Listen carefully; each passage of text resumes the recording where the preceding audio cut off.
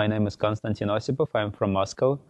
I do Tarantool. Tarantool is a memory database and application server. And we added a complementary storage engine for our memory technology for cold store. It's called Vinyl. And this talk is about why we didn't choose RocksDB, or actually it's not. It's just a catchy title. But it's going to be interesting to whoever is, okay, clicker, to whoever is interested in log structured merge trees as a technology, and obviously to our users of, I don't think I see any Tarantool users in this room, not yet. Why we didn't choose RocksDB is, like, let me start with the question right now. But no, before I start, if you are at all interested in Tarantool, just go to our website, tarantool.org, try it now. And it's really easy to try. It's online. You can type queries and see stuff. And yeah. So the structure of this talk is here. It's a review of log structured merge tree as a data structure. Who actually needs a review of this in this room? Because I know that these guys don't. So whoever needs a review of log structured merge trees, is raise your hand. So nobody, mostly nobody. Okay, so then we're just gonna skip this part and. Vinyl architecture, what is different from RocksDB. Yeah, so I'm going to talk about like problems and how we solve the problems. So it's actually, this talk is on a less advanced level than some of the necessary for RocksDB engineers, but let's see what we can do. So to tackle the difficult question first, let's just use this. To tackle a difficult question first, why didn't we choose RocksDB in the first place? And there is not only RocksDB on the market, there is ForestDB, there is WiredTiger. There are many libraries we could use, and we decided not to use any of them, so we decided to do something from scratch. And the easy answer that would be solve it all is that because we are from Russia, and we are the builders and not buyers by nature. But that's a simple, funny answer. And now I'm going to give you a bunch of technical reasons. And to understand these reasons, you need to look at this picture, which is the architecture of our database. So this is not an embedded database, like it's not SQLite. It's a standalone server, and we're actually saying that we are a grid compute application. It's an in-memory database, and these lines, think about them as like borderlines, is like threads. So we have a unique architecture, which is actor-based architecture, in which all queries are handled by a single thread. So you could think about us as like Node.js of databases, or like Nginx of databases. This is the guy. This is the thread which handles all queries. So to make sure that we can get as much performance as possible, squeeze as much as possible out of this thread, every bit of auxiliary work is in separate threads. So the idea of Tarantool is that there is a network thread, there is a transaction thread, and there is a write-ahead log thread. And then they exchange messages in actor-based architecture to do the work. So whenever a request arrives from the network, it first enters the IO thread, gets parsed here, validated, routed to a shard if necessary, if it's a shard it's set up. Then it enters the transaction processor. And in Tarantool, like in VoltDB, all the transactions you can have are local transactions, so that you cannot have interactive transactions. It's got to be a stored procedure. We have different ways of writing stored procedures. It's Lua, it's C and C++, it's Swift, it's Rust. So you can, load any kind of storage procedure. And here it runs the transaction. The transaction gets the exclusive control over entire data set that's in this node. And it gets its work done, writes the write-ahead log, and then it bounces back, and there is OK sent to the client.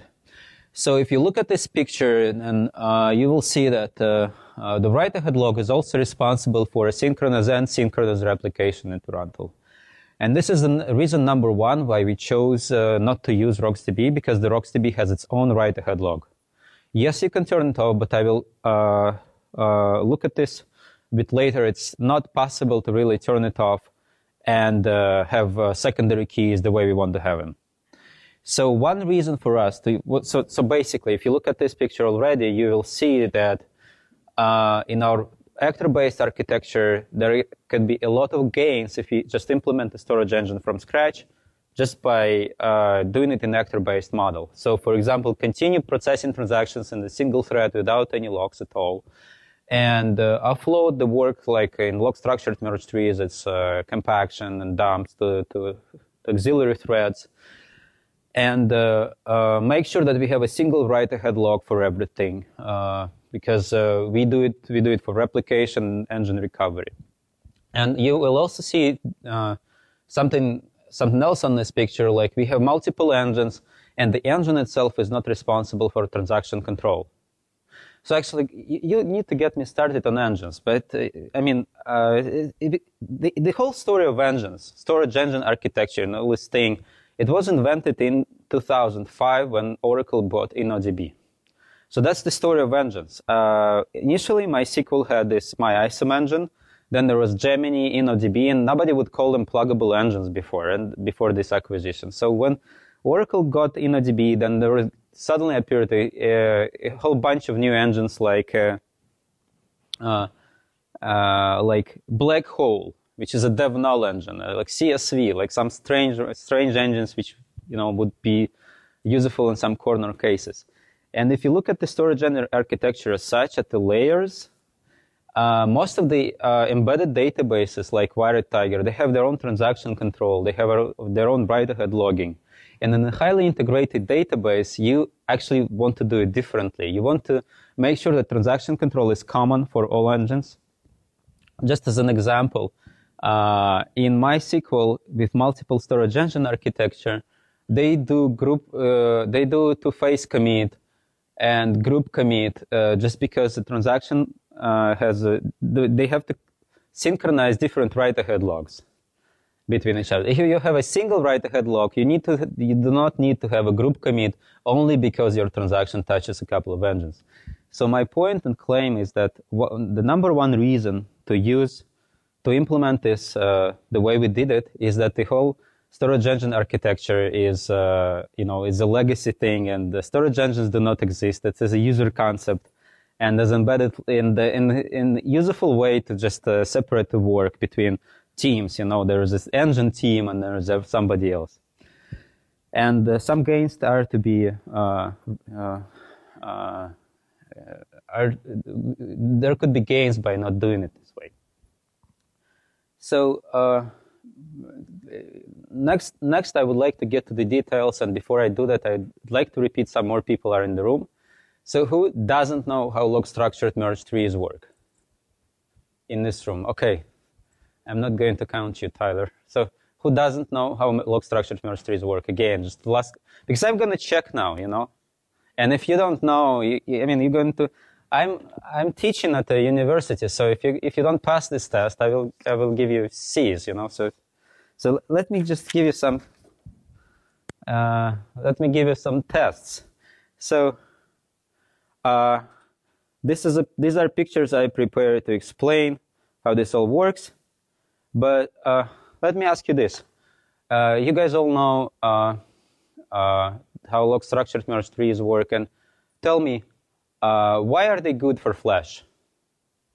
Who can tell me why log-structured merge trees are good for Flash? Yeah?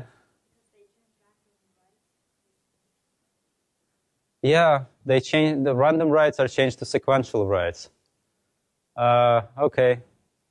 But if there are a lot of writes, it's not just the writes to this.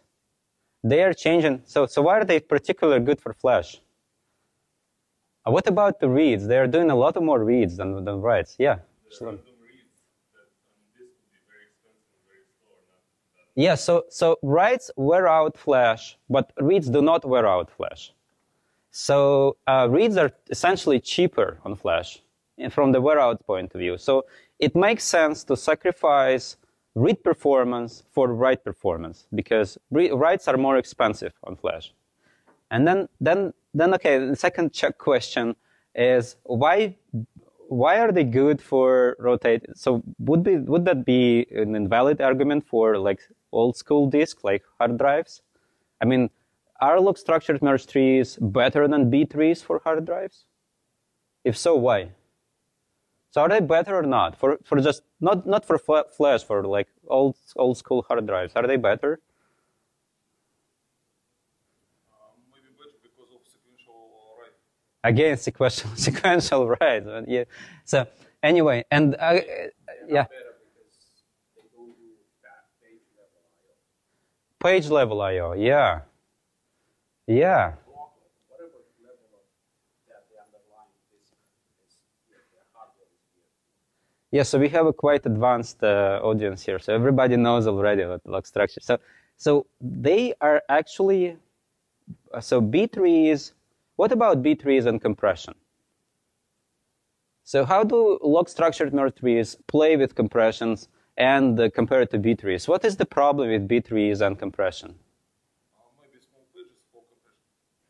Yeah, these are small pages for compressions. Pages are half full. You have to go into all of the troubles to fit the stuff into a page, you know. So okay. And another check question. Anybody knows why it's a binary logarithm here? Is it a bullshit number, or is it like a number I made up, or why is it binary? Why is it not? I don't know. Why not B or something? Yeah, you have to do binary search. Does anybody like, does RocksDB do binary search? Yes, it does?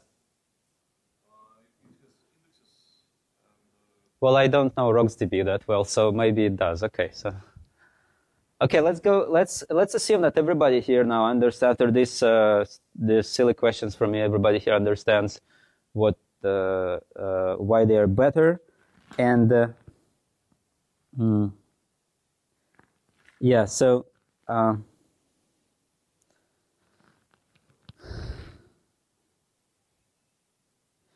yeah, so there is this room conjecture. Many of you have heard about it, and it basically claims that you cannot create a perfect data structure. Your data structure has to be either read or write optimized, or it doesn't have to. It has to be not online. So you have to sacrifice something, either ingestion speed or read speed or online features of your index. So this is just to say that log structured merge trees are not the perfect structure for everything, and it's so when we chose it, for us it is a very simple thing, because we have a memory database, and it's good for everything, you know, high performant. And log structured merge trees are cold store, so it's mostly write intensive, not read intensive, because we expect our users to store the hot stuff in memory. So before I go on, and I would like to define the problem. When we decided that we want to create our own engine, because we have all of these features, actor model, our own write-ahead log, and stuff like that, yeah. So this actor model, was this a requirement of the project? Was this a decision, architectural decision of the culture of the engineering team? Yeah, so Why so stuck on this actor model? I'm not. yeah, so well, great question. And for in-memory technology, memory access is very fast. So your disk-based database is going to be I/O bound. Memory-based database is going to be CPU bound 100%. So if you can cut corners on CPU, then basically, then you win. If you look at the memory architecture of modern databases like Hackathon or MemSQL, MemSQL is built around concurrent skip lists. Anybody knows what concurrent skip lists are?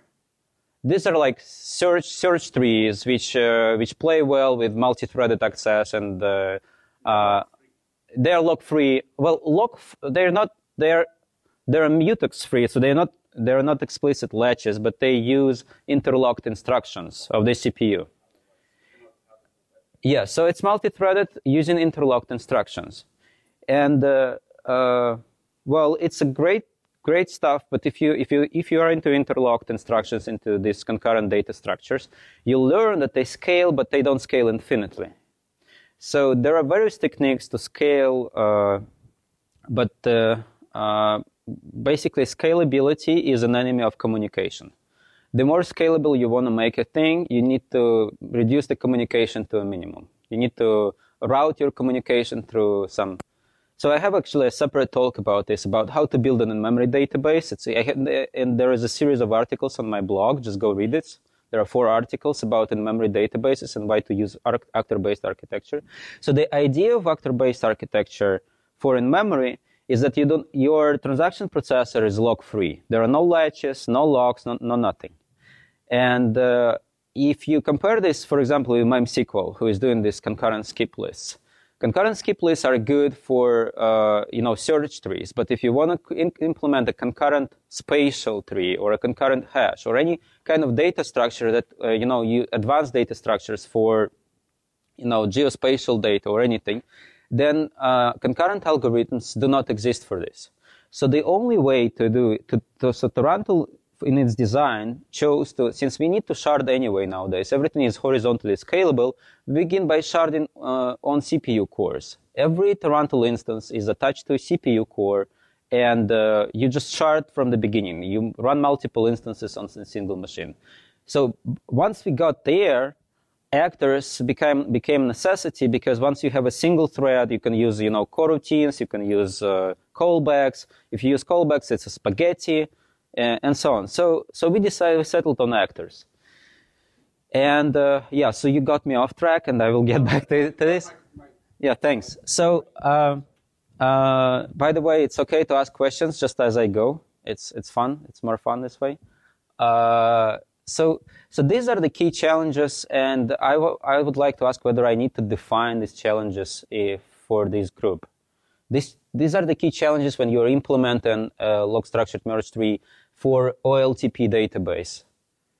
And I just want to check whether whether everybody here understands what is space amplification, for example. Write amplification is kind of obvious. You write more than your data footprint is. Read amplification is like you read more than you need, right? But what is space amplification? Where does one get space amplification from?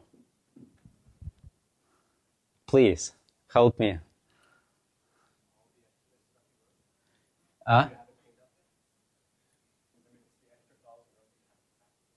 Extra files, yeah. So extra files, actually, yeah. I mean, so the files you create while you are compacting, these are the files you mean, right?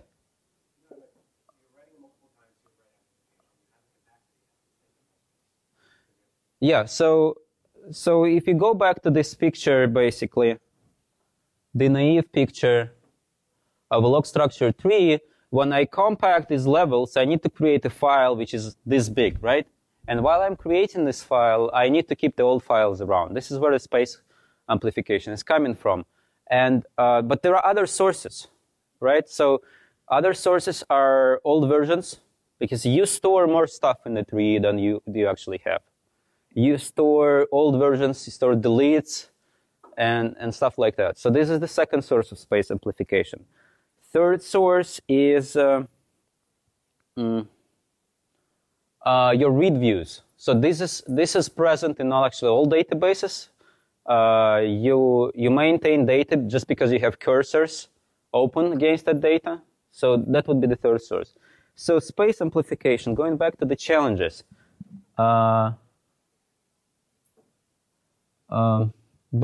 actually, I would claim that the hardest problem is beyond balancing all this, because you need to balance read and write amplifications, and the hardest problem is latency spikes. So, and let me explain this by just giving a naive way of implementing a log-structured merge tree. Yeah, let's look at this. So, so typically, you have an in-memory level, and I'm going to use the academic way to refer to this. So this is level 0 for me, and this is level 1, and this is level 2. Okay. In most cases, in memory, like Mark Callaghan, when he speaks, he says that level 0 is this. I'm going to say level 0 is this. So this is level 1. So when you dump, actually, the challenges are these. So when you dump, when you have this in memory level, which you need to dump, you might run out of memory for the duration of the dump, because new inserts, new updates are coming in, and they need to land somewhere. So you need to dump in an anticipatory fashion, right? You need to predict how much memory you're going to need while you're dumping. So this is the challenge now, number 1. If you don't solve it, your latency sucks. Another reason why your latency might be bad is that actually you need to, while you're dumping things, you need to access them concurrently. So there is a memory level which isn't sort of being dumped. There is a memory level which is being used for new inserts, and then there is a read. So this read has to access this memory level which is being dumped concurrently with the write iterator, which is writing it to disk, which is pushing it out. So this concurrency is another source of latency. Finally, even if you know what to do with the dumps, you might end up so because of the write amplification, you might have time to dump things, but not have time to compact things. So you need some sort of back pressure from compaction to make sure that you don't accept more records than you can compact. So this is, if you don't calculate this is the third source of latency. So I claim that, to resume, I claim that the latency is the hardest thing to deal with in a log-structured merge tree. And since we are single-threaded, we are in a bit more difficult situation, because we cannot do anything expensive in this single thread. We can only accept transactions and insert in the level 0, and that's it. All the dumps are offloaded to a separate thread. So this is a quick way of describing how we actually do reads, and you can see that I think I should skip it for this group, because it's kind of obvious, right? So how we do reads, is it? So you read from many levels, and you read optimistically, and this thing. Should I explain this, or we just skip? We can just skip to the, yeah. So one thing about this which is different is that you can see that there are uncommitted changes here, right? And you can see that there is a cache here.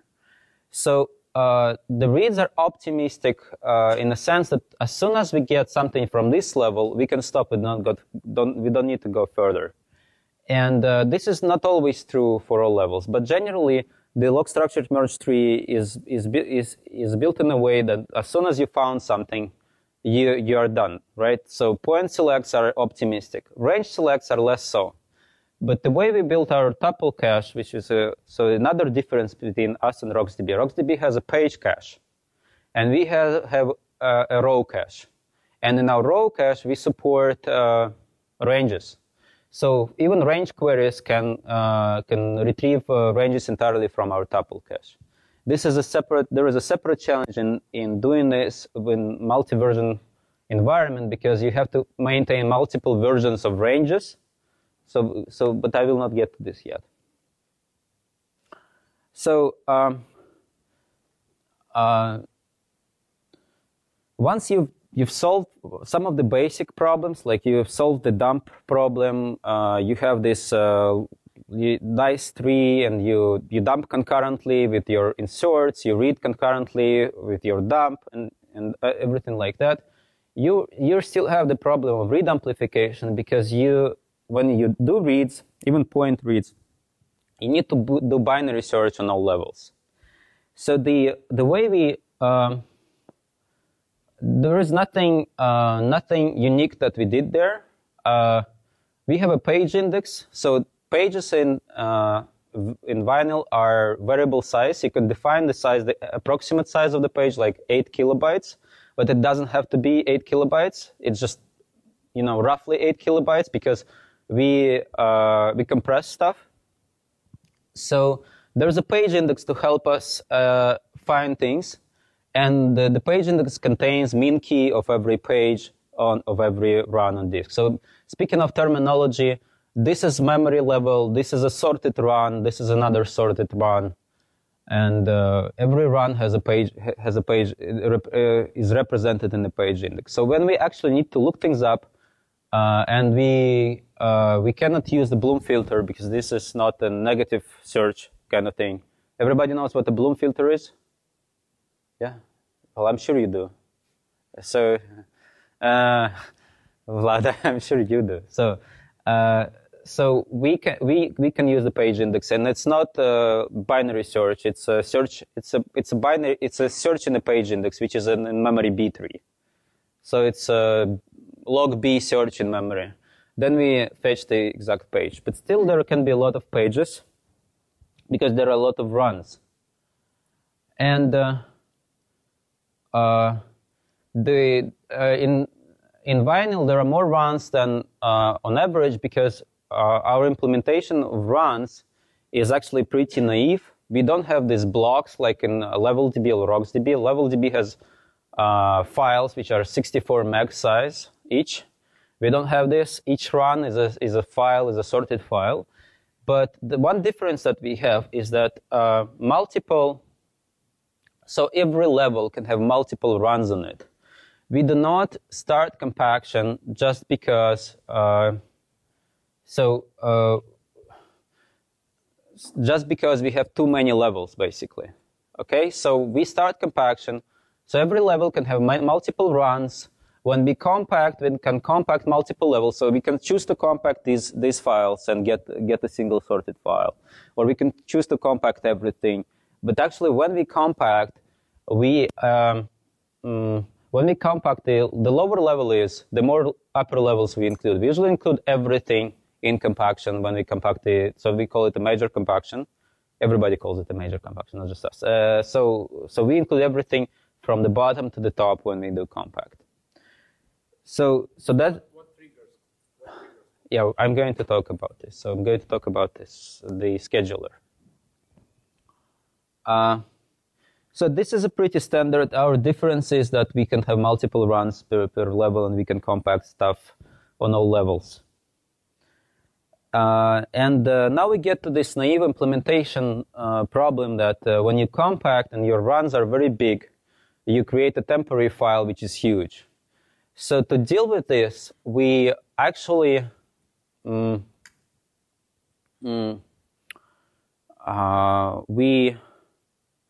have this logical partitioning of data, which we call ranges. A range is something that creates which is essentially virtual. It's simply saying that hey, this is a separate tree for this case.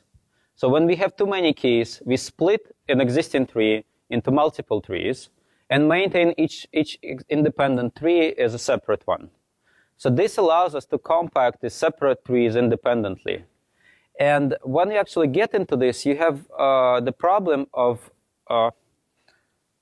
your operations on the file system create, they cannot be atomic, essentially. So you create too many files, you obsolete too many files in a single operation, and you need to do it transactionally. So this is why we maintain a transactional log of all the file system operations in a separate file. We checkpoint that file, we maintain multiple copies of this file. So this allows us to maintain all the metadata operations, information about the files in a separate place. And this is actually what makes it possible to make this whole thing with ranges very flexible. So creation of a range is an operation on the metadata. It doesn't affect the data. So the ranges. So what are the advantages of ranges? First of all, we deal with the space amplification because we never compact an entire level altogether. we can compact just the default range size is 1 gigabyte, so we compact on 1 gigabyte of data. Another thing is that it's concurrent compaction. Compaction can run concurrently with dumps, so we can compact one range and then we dump another one. But there is also a challenge. You see that these lines which separate ranges, they don't go all the way up. The ranges do not exist in memory, and they don't exist on level 1. And the reason they don't exist in memory and in level 1 is that we is the secondary keys, actually. So, and this is another difference between our implementation and RocksDB. In RocksDB, your secondary key is a separate collection. And now I will get to the write-ahead logging thing again. So a separate, by the way, if anybody stopped following, then you need to raise your hand again, so that we actually get back on track. So secondary keys in memory in RocksDB would typically, take as much space as is necessary to dump them on disk in the future. Secondary keys in vinyl, in memory, they don't essentially exist. There is an area, memory area, which is indexed by a primary key, by a secondary key. And when we dump things, we dump this entire area, right? And when we dump it, we already create files for various indexes on disk. When we create these files, they don't take into account ranges. There's just a file for the entire, we call this infini range, a range from minus infimum to plus infimum. So this is this is a typical range like that. This is another one. So it spans the entire range of data. And essentially, when we dump such a thing, a range references this thing. So for referencing files without logically including them, we have a concept called slice. A slice is essentially a reference to a subset of a file. And since we have this transactional log for all the changes, we can maintain these logical concepts in this log only. So this is what allows us to make sure, like, for example, we dump things, we dump this run, we create this run, and it's being referenced by as many ranges as it affects immediately. When compaction happens, this reference goes away, and compaction happens independently on every range.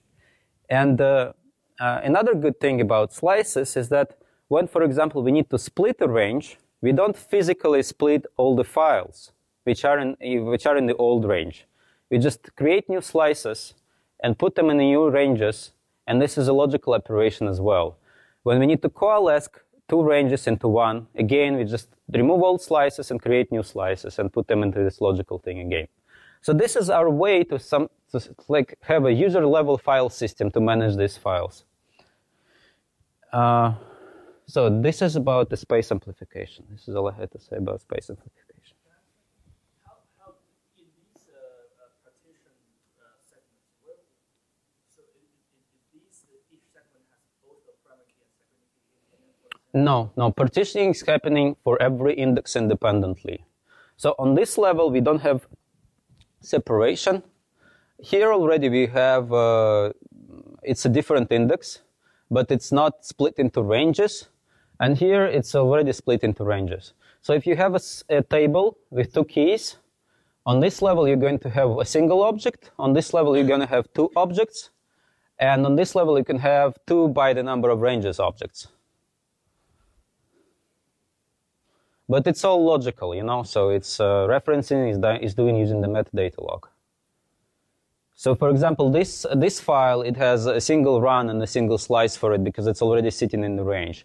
This file has a single run but a couple of slices, referenced by two ranges. What is the Index? The index is for a run. A run is a file. The page index exists for an entire file. Or I don't get your question. ranges, so runs, files. Yeah, so the topology is this. The object model, what's the logic The logical model is this. So tables are built from indexes. Indexes are built from ranges. Ranges are built from slices. And runs are just files. They're concept of the physical concept. They don't exist in the logical model. So index, range, slice. Yeah, and then the file, the runs, we call it, Yeah. contains multiple ranges. No, it contains. It might contain multiple slices. A range contains as many slices as there are levels in the range.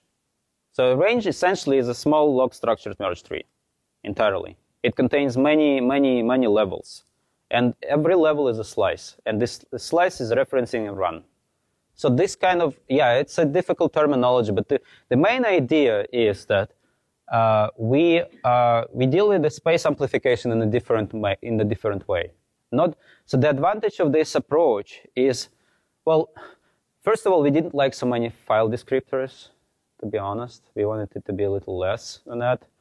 And second, we are looking to stitching. We're looking forward to stitching. We don't have stitching yet. Does anybody knows what the stitching concept is in log structure trees? So stitching allows you to, for time series data, for example, you normally do not need to merge the levels just to compact stuff, because data that you have on an upper level does not intersect, the range does not intersect with the data on the lower level. So what you want to do is just stitch these files together in a logical thing without rewriting the files. So this is what's called stitching. So this is why we created this. Because, for example, in RocksDB, you can take an entire block to a lower level without rewriting the block. That's good. But the block boundaries do not always intersect with the logical boundaries, with the key boundaries. So if you cannot take the block, you have to rewrite the block. So stitching allows you to actually deal with that. And our slices is a way to do stitching.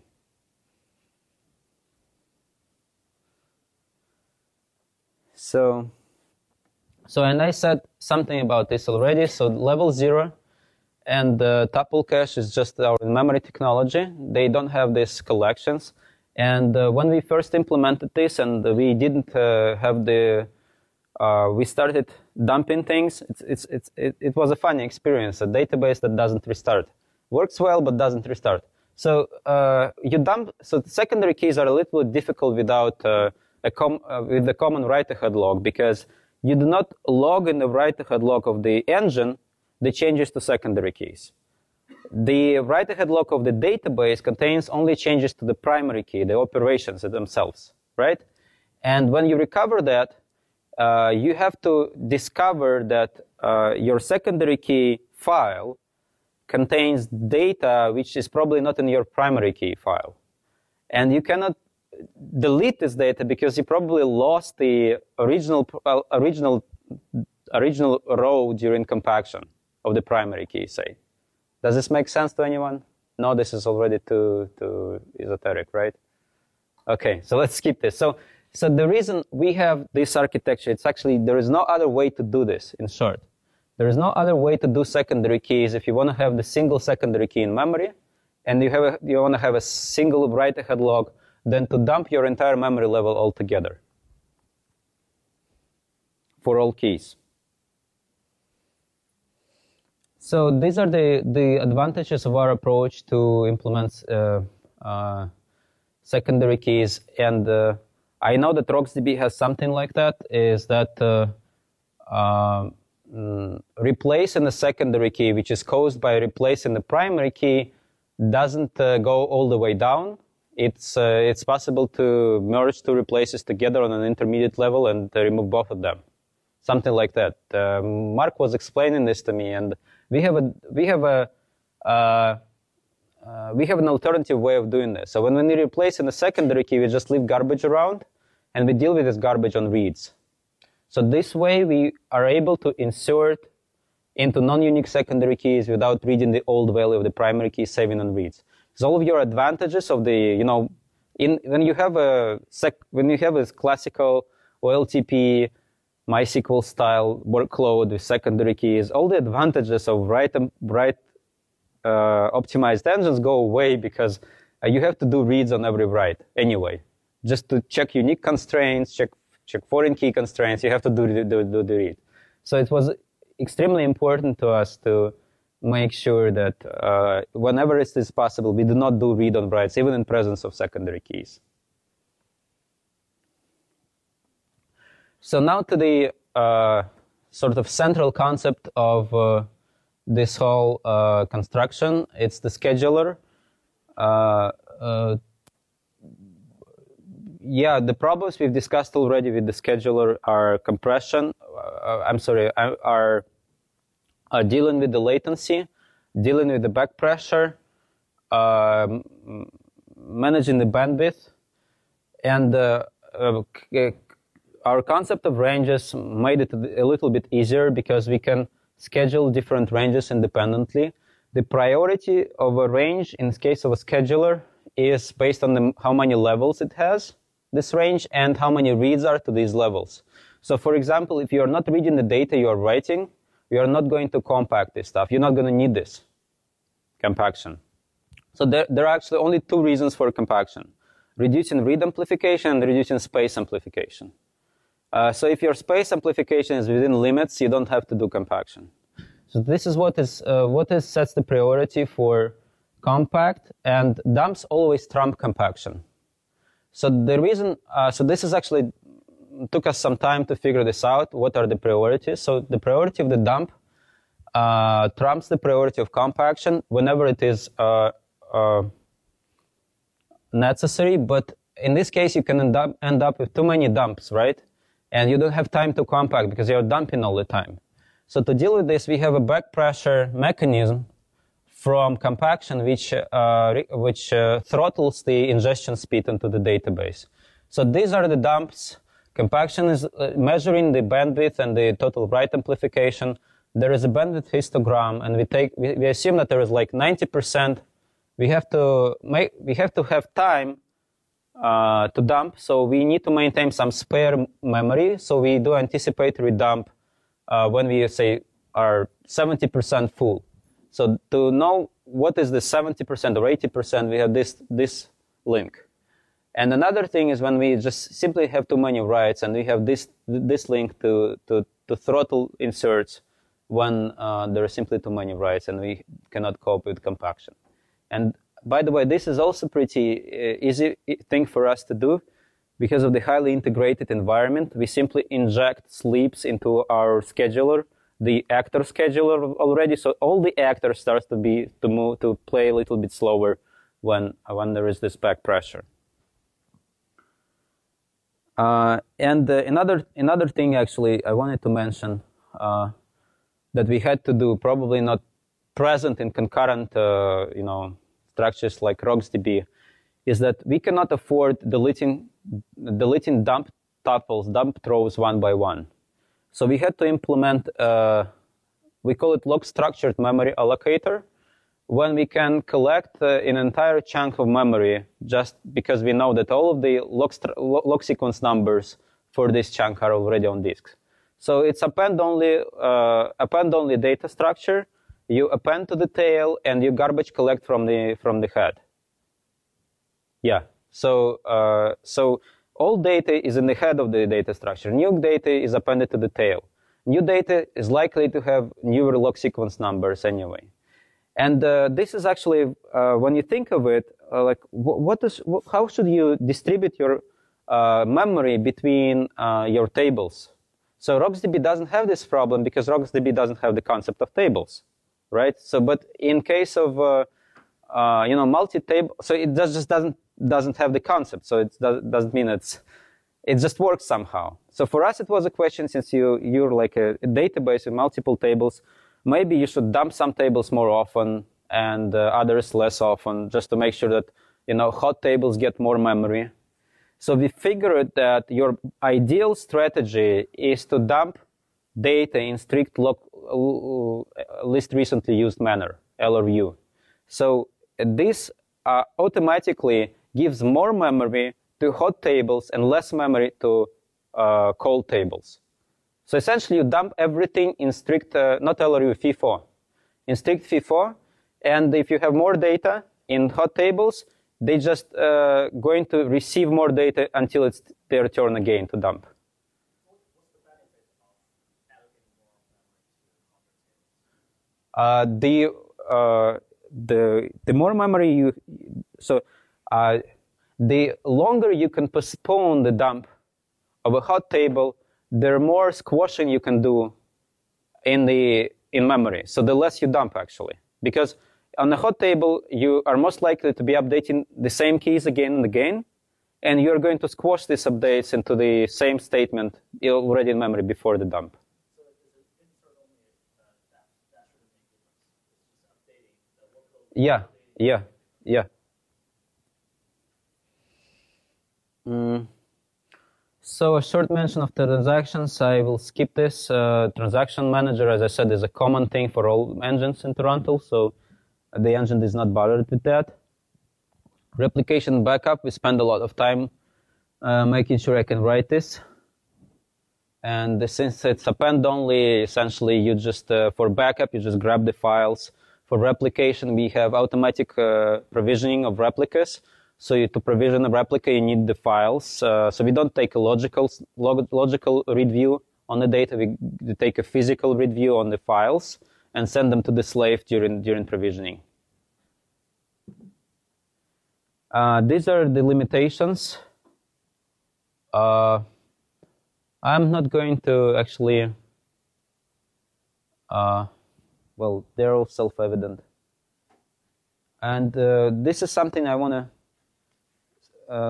look at briefly before I go to the last slide. Like, what is the paramount reason for us? I mean, what is the use case? Because, I mean, without the use case, it's useless to create all of these constructions and write all this code. We spent, like, a team of 5 people spent a year finishing up something a person was writing before that for a few years already. So this is something I want to talk about.